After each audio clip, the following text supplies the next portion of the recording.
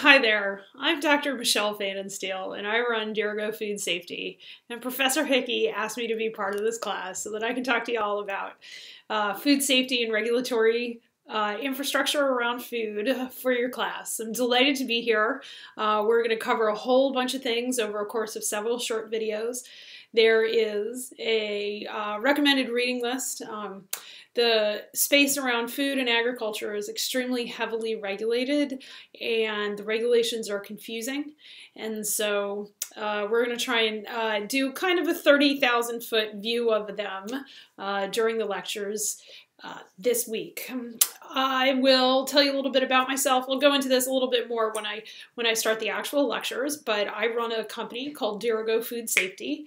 We are in Yarmouth, and I live in Cumberland. I'm recording this at my house because it's Fridays, and like many Mainers, I'm an entrepreneur, and I have to balance work and home and kids, and we're getting ready for the weekend here, and so if you hear noise in the background, that's my kids. We homeschool, and we do what we can to make it here in the Maine economy, as I'm sure many of you are familiar with.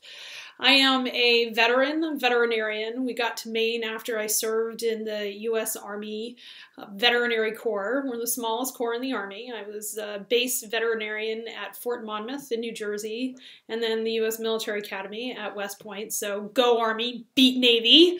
Good football game last year.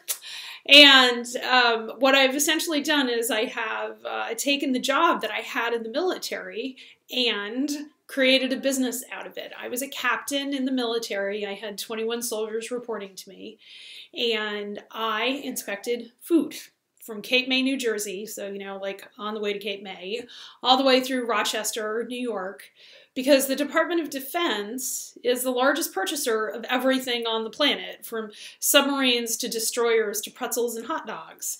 And you may have heard that an army travels on its stomach. That was from Napoleon Bonaparte.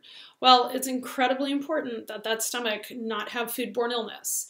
And that's from the White House all the way through to basic training and the MREs that folks eat when they're downrange, as we say.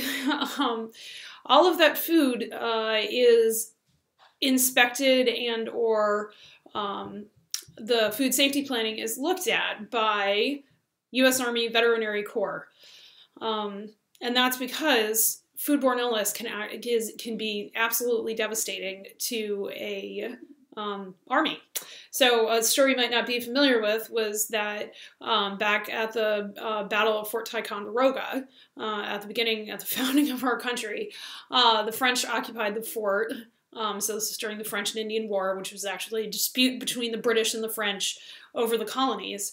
And during the French and Indian War, we had this battle at Fort Ticonderoga. Well, the French occupied the fort. There were 6 army officers. There was 1 cook, and there was no food because the British were laying siege to the fort. The cook had an old chicken that he was going to serve in the officers' mess. The chicken had gone off. He knew it, so he cooked it in a real thick sauce and everything. There was only 1 officer who didn't eat it. He was the officer of the watch.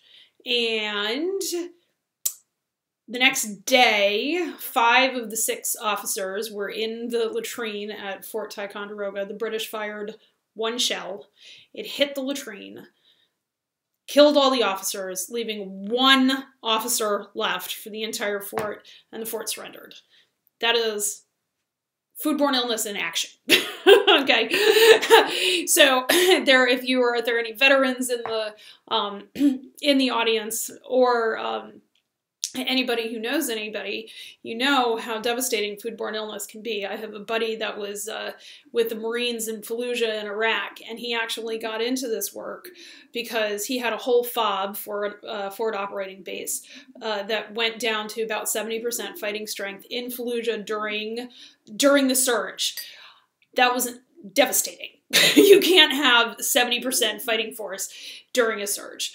And it's because there was a failure in country around food safety and food safety planning. So the work that we do is incredibly important. It's called, I'm a veterinarian by training, and I went to the University of Georgia College of Veterinary Medicine. I actually studied public health. And, there are lots of different ways people go into medicine. I'm in regulatory medicine. And regulatory medicine has two parts, food and drugs, kind of hence the FDA. And most of the people who have my background work for the Food and Drug Administration. And I don't, partially because they wouldn't hire me, but also partially because I found my business has been successful. People and small businesses here in Maine and across the country, I actually work internationally too, need help coping with the regulatory burden that the USDA, the FDA, the state departments of agriculture, and the state departments of health put on them. Food is incredibly regulated, as it should be. And you need your farmer 3 times a day. And it's the people who are working in these regulations who are trying to make safe food a reality for the American people. It's an incredibly difficult job. And as you go forth in your careers and things like that, it's really important to understand if you're working in sustainability, if you're working in food systems, if you're working on poverty alleviation, if you're working on any public health program whatsoever, any urban planning program whatsoever, it's incredibly important to understand how food interacts with what you're doing and how food regulations interact with what you're doing. So with that in mind, we have a few things that we're going to cover during these.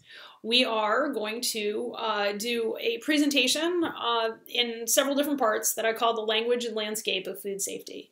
And I'm going to walk you through various examples of how food is regulated and what this means for small businesses. All right, and then the second presentation is going to be all about emotional intelligence when it comes to conducting the things that we need to do to make food safe. Okay, so when you're working with companies or you're in a company where any regulation hits, whether it's a food safety regulation or you're working in some of the other industries, in biotech industries, in healthcare. I mean, healthcare is as regulated as food. The Joint Commission, as we call it, is the third-party auditing organization, and I'll explain what that is in healthcare. So all the stuff that I am talking about is applicable if you change the word food to whatever industry you're talking about and you're working with. The stuff that I am talking about is for both service and manufacturing sectors, and so you need to think about, if you're not going into food and agriculture, how this will apply to the sector that you're going into, because it's a reality for all sectors of the American economy: regulation, market responses, that sort of thing. So anyway, that's who I am. There's some reading that's going to come along. There's a handout that goes along with the second presentation. Again, I'm Dr. Michelle Pfannenstiel. You're more than welcome to contact me. I love talking to students. I love having students. You're welcome to come spend a day with me so I can explain what the heck we do and how it goes on. And how we can, really drive Maine's economy forward through food and agriculture.